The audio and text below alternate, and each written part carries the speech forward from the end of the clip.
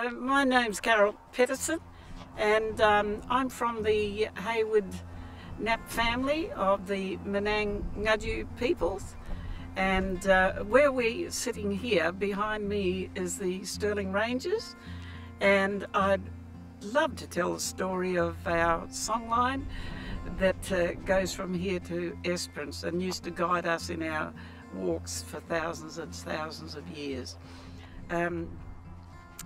Everybody of Noongar country know that the Stirling Ranges were metaphorically the kangaroo people, the Yonga people, and down towards Esperance there's the ranges there that were known as the Emu people or the Waich people, and there was always a good relationship between the two clan groups, and you know, they'd have ceremonies, they'd walk back and forwards between each clan group.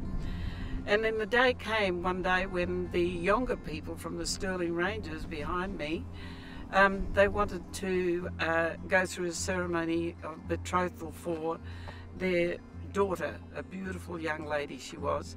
And of course the Waich people had a man that was available and eligible to marry this girl.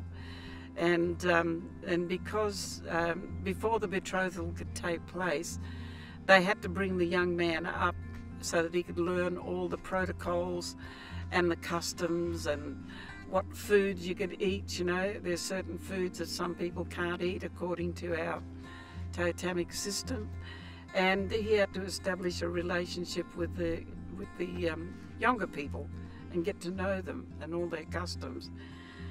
But for some reason he wasn't happy about it, and he had his brother with him. They allowed his brother to come up and keep company with him, and they were talking about running away.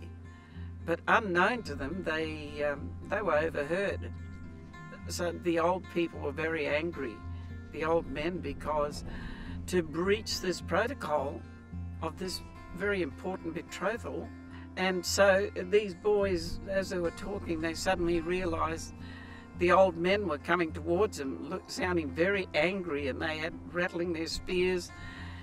And so the boys knew they were in trouble. They knew they'd been overheard talking about running away. And so they started to run back to Waich country. And the old men were following them and shouting at them and throwing spears at them. And as the boys were running back to their own country, they were speared in the legs, and the blood started to drip from those legs. And we see all that blood now is all part of that red clay pan that's chilling up towards Bremer Bay. And as the boys kept running, the old fellows were throwing the spears at them, and eventually they did spear them and killed them. And you can see their bodies now laying with, there's two mountains down there. One's called Mount Blank and one's called Mount Barren.